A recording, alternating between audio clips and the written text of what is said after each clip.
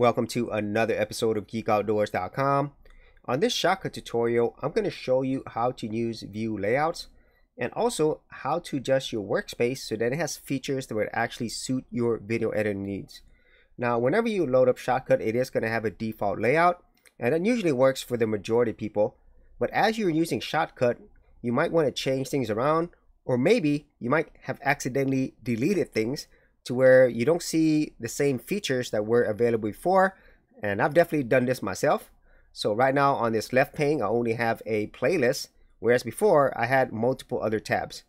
Now before I get into showing you how to adjust these parts, I'm going to show you the default layouts that Shotcut already provides. And I think for the majority of people, this is really all that they need.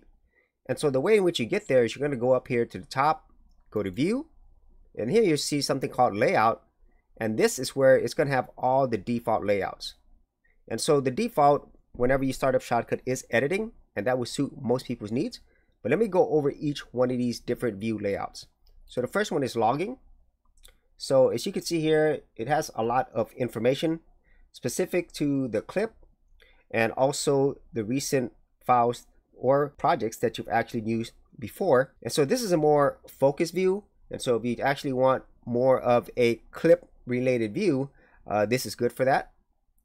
And moving on to the next one is editing, which is pretty much my favorite view because it has practically everything that I need. And now the next one we're going to look at is FX. So this view will allow you to really focus on the filters or effects that you actually put on your video clips. Now we have color. So this is where you're going to be able to do some color grading. And I think this is a very good feature to have, specifically when you're wanting to do something more advanced, because I really feel that color grading is something that's beyond a basic level of video editing. So other views that we have here is audio. And so if you're going to be doing any type of audio editing, you could do it right here in Shotcut. And I think it does a really great job in allowing you to do a lot of audio editing features without having to go to an external program like Audacity and then having to bring that back into Shotcut.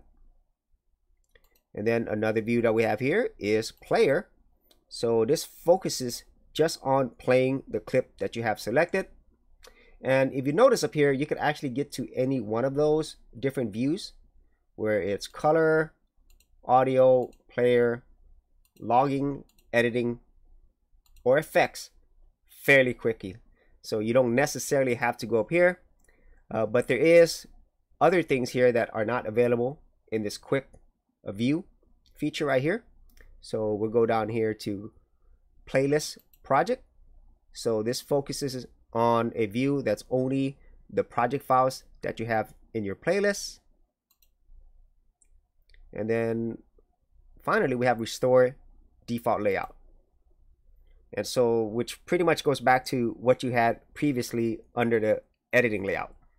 Now those are the main view layouts, but now let's look at some ways in which we can adjust what actually shows up within our actual workspace.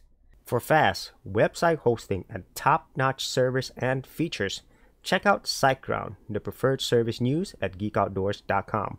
For more information, check out the affiliate link in the description area below.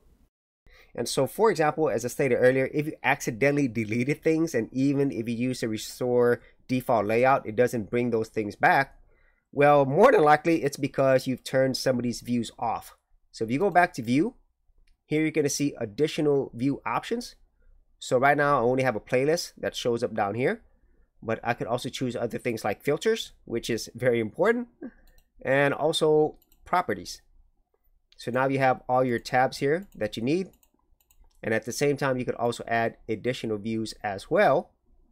But you could also go up here to the top. So if you click on it, it's going to show each one of these features. And you don't necessarily have to have it as a tab down here. And so there's many ways in which you can get to the various features available in Shotcut. But as you can see here, you have a lot of control in which you can view your project, which I really like. And at the same time, you can tailor it to your video editing or workflow needs. And so for myself, I like to have these three views. And for these, if I'm going to be doing, other things beyond just the basic video editing, then this is really an easy way for me to quickly get there. And at least for me right now, the one that I use the most is editing and also audio, case I ever needed to do that. But later on, I'm probably going to be using the color grading as well. And in terms of FX, I don't really need that view because I already have it down here as a tab. So that's why being able to adjust the features available in your workspace is so handy. So that is it for this tutorial on how you can adjust your views on layouts that are already pre-built, or also by adjusting it by selecting different features that you actually wanted to see in your workspace. So if you actually had any thoughts on this, be sure to leave that in the comments area below. And if you did want to see more of my Shotcut tutorials and tips, I do have an entire playlist. I'll leave that in the description as well. So as always, if you did get value out of these videos, be sure to share, like, and subscribe. Hey geeks, if you are a creative geek like me and you wanted to learn how to create content on YouTube and other places on the internet, then check out my Go Content Creators group, where you get access to additional videos and content for all the creative geeks out there. And the best part of it is, all of this is free. Simply head over to the link below, check out my page, and sign up for my Go Content Creators group. Thanks for watching, and I'll see you on the other side.